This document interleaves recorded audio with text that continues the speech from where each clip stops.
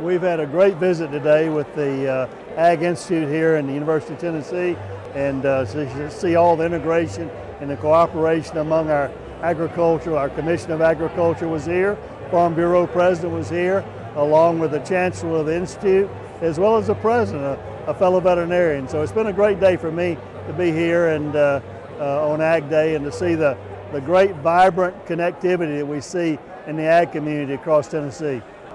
Well, I think again it's going to be challenging again this year with commodity prices. The hurricanes have impacted both in Florida, Georgia, and Texas and Louisiana to some degree.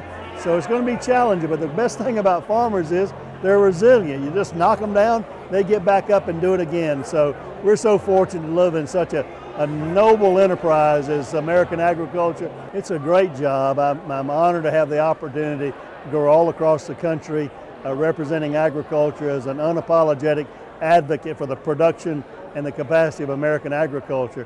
Our farmers, our ranchers, our foresters are absolutely amazing in this economy. They've been the most productive sector of our society for over 75 years. Extension has a lot to do with that. Our research has to do with that.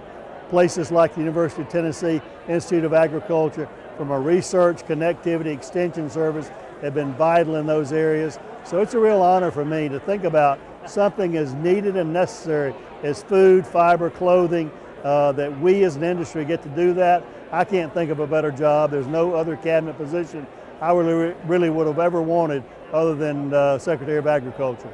Who are you cheering for today? I'm pulling for the Georgia Bulldogs. Are you going to have wings for the Hail Mary? Look, I understand the words to the Rocky Top. I don't need any education today, okay?